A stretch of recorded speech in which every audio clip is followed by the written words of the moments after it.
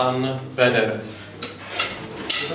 Vy jste tady na tom svým úvodním projevu zmínil, že vlastně připustil myšlenku, že byste mohl být pro svobodný přínosem a nebo ním nebýt.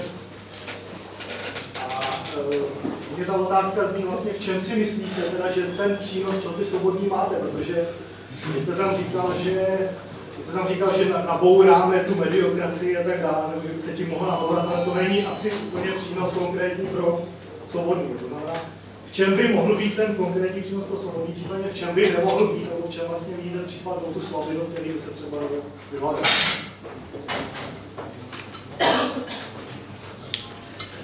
Tak přínosem bych mohl být z důvodu subjektivních a objektivních. Těmi objektivními rozumím to, že jsem shodou různých historických osobností docela profláklé jméno mediálně.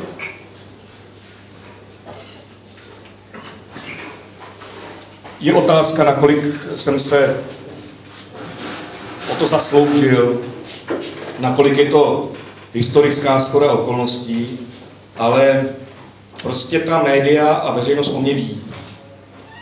A myslím si, že když tuto věc dám nějak do fungování ve prospěch toho, aby se mluvilo podobně významně i o svobodných, takže to jim samo o sobě může prospět. Myslím si, že tento fenomén už dokonce v minulých týdnech roli sehrál.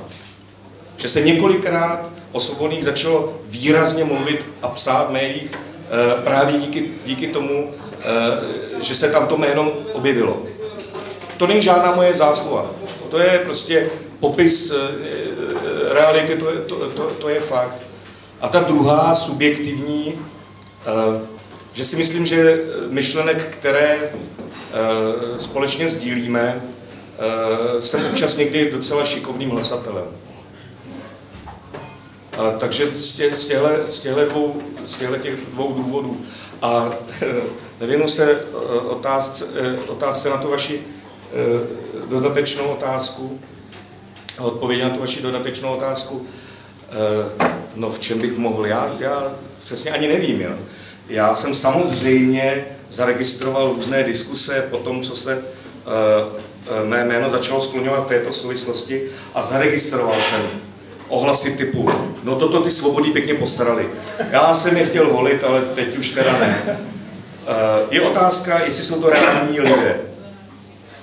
Protože mi to moc nepřijde, že by mohl existovat živý volič, který by strašně miloval svobodné a mě nenáviděl.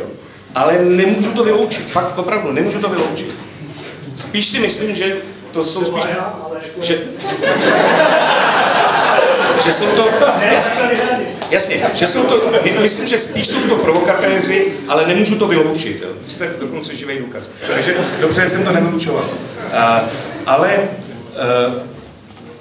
Čili jsem říkal na začátku, myslím, že jsou to spíš provokatéři a neexistující lidi, ale pak když jsou, no tak to by spíš měli říct oni, proč si myslí, že by to svobodným mohlo uškodit, těžko říct. A možná totéž, co jsem zmínil předtím jako ten plus, možná totéž, možná nějaká konotace,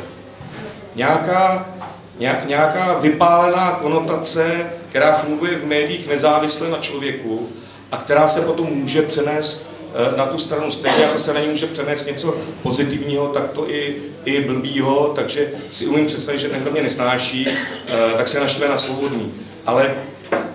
Ale přesto jsem přesvědčený, že drtivá většina lidí, kteří mě nesnášejí, tak by svobodný nikdy nevolili. To si fakt myslím.